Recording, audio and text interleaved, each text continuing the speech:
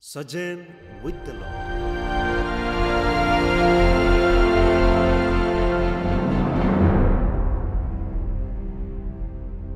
Today, we reflect upon the Gospel of Matthew, chapter 24, verses 37 to 44, where every one of us is asked to be vigilant in every moment of our lives.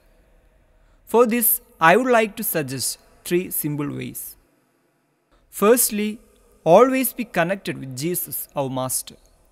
In our day-to-day life, we are worried and disturbed about many things.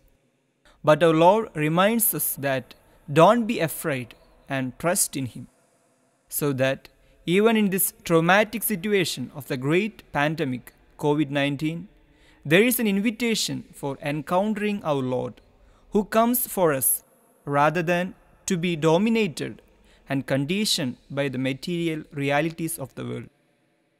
Once, little Dominic Savio was asked what he would do if the world came to an end while playing with his friends.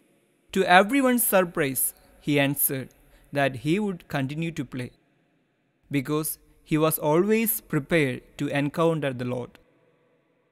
As watchful servants, our focus should be on the Lord, and His word should guide our lives. Secondly, don't be indifferent towards life's realities. We live in a mechanical society where everything becomes routine or normal, as that of Noah's time. Often we are not concerned about our brothers who are just near to us. As future pastors, we should have a compassionate heart like that of Jesus, who could even sense the hunger of the people gathered around Him.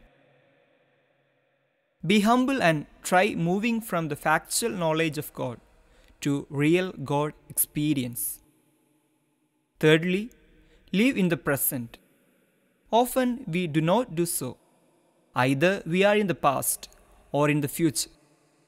The Greek term Gregorian, which is translated as watch out, connotes not simply looking for, but being prepared for the coming of Son of Man.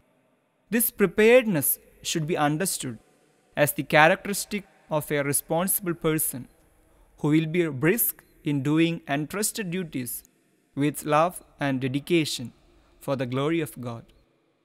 Dear friends, prioritize things in life and listen to the Holy Spirit, so that we will always be tuned to welcome the Lord in any moment of life, with a prepared heart withstanding the floods of unbelief, indifference, and selfish pleasures of the world.